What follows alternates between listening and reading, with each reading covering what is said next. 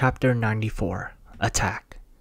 Lumian's eyes were narrowed, his body tensing as he sensed the pores on his skin open. An overwhelming premonition of danger washed over him. In the dream ruins, he'd had no shortage of similar experiences. Instantly, he halted and tumbled to the side, like a boneless sack of flesh. A whistling wind filled his ears as a razor-sharp axe grazed his body, slicing through the air. Lumian hit the ground with a thud, attempting to roll to his feet, but pale white and pitch-black eerie arms extended from the surrounding shadows, grabbing his clothes and coiling around his body. The cold sensation and stiffness seeped into Lumian's flesh. Twisting wildly, trying to escape the restraints with his powerful agility, he shouted, "Help!" Two malicious bumpy palms smothered his mouth, stifling his voice abruptly, leaving only a whimper. Simultaneously, Lumian glimpsed an elongated humanoid shadow on the wall, raising the axe at him. Clang! A two-handed broadsword of pure light blocked the axe's slash.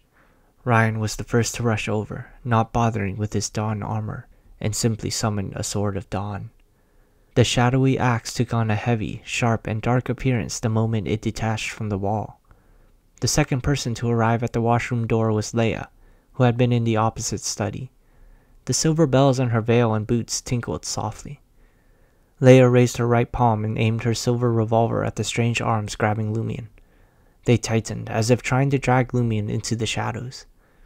Blue blood vessels bulged from Lumian's neck, forehead, and hands, straining with all his might. Yet he couldn't fend off the pale white and pitch-black arms. His body dissolved into the shadows, piece by piece. Bang!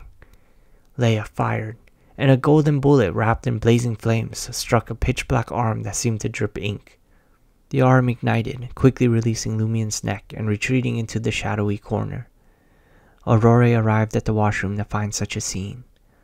Seeing a third of her brother's body thinned and darkened into a shadow, his expression growing increasingly rigid, Aurore wasted no time.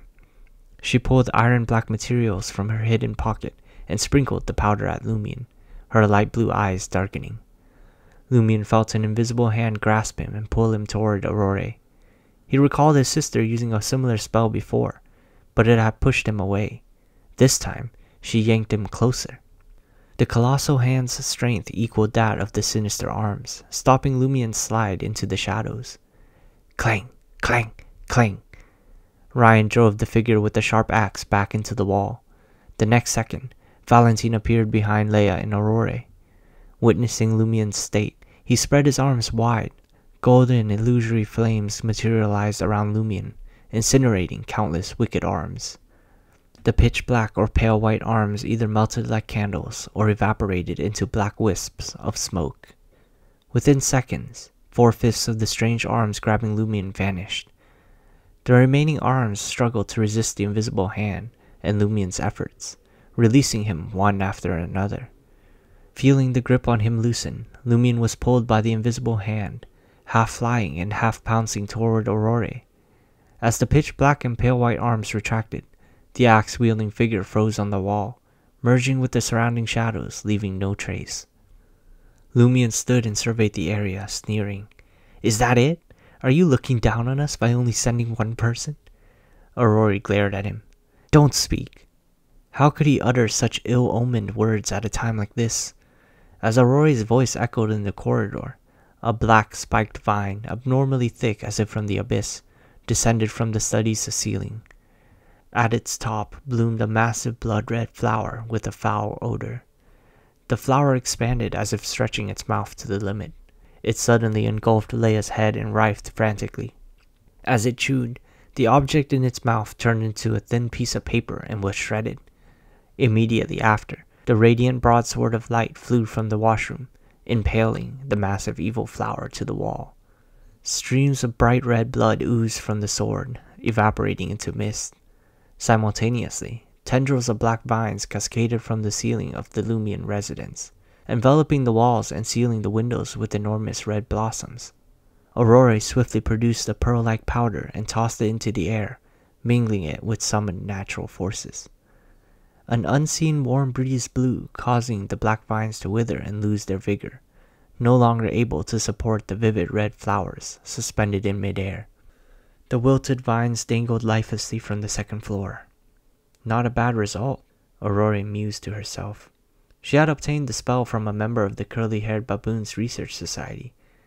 Intended as a gardening spell for weeding, Aurore had acquired it at a bargain price, thinking it would be useful someday. Typically, it was used to clear weeds from building walls, but today it proved invaluable.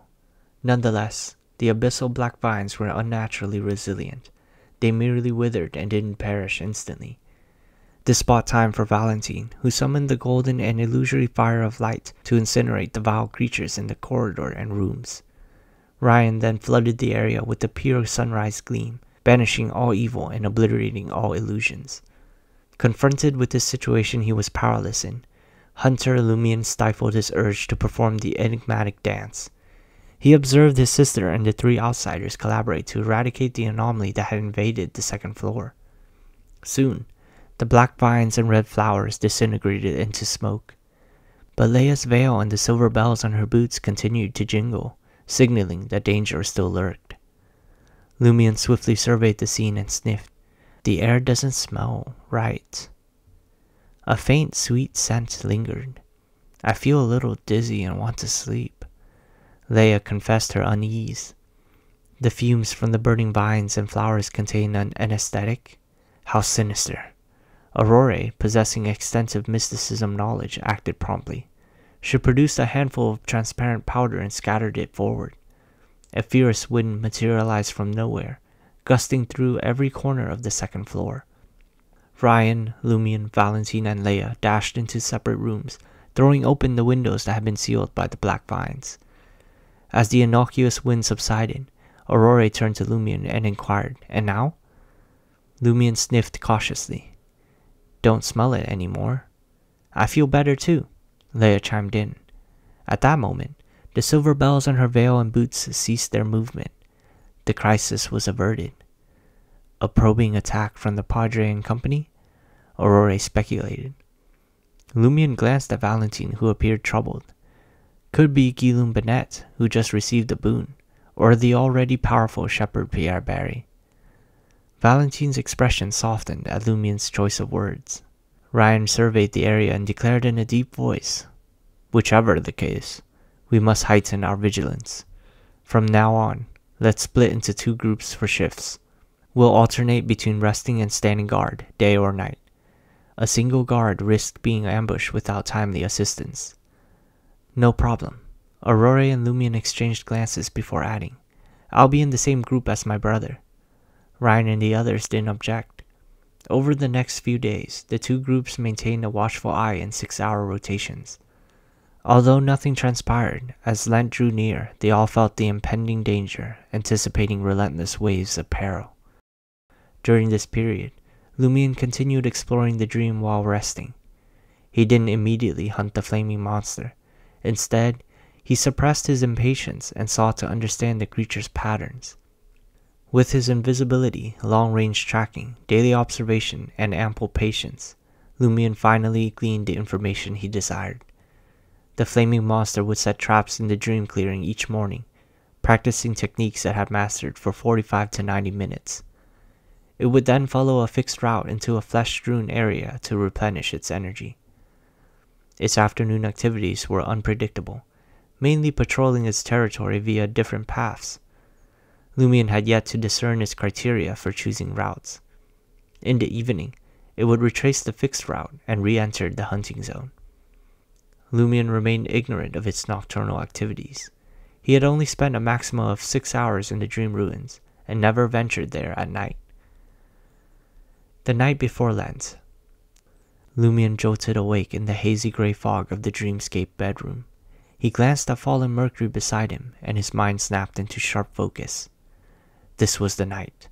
He would hunt down the flaming monster.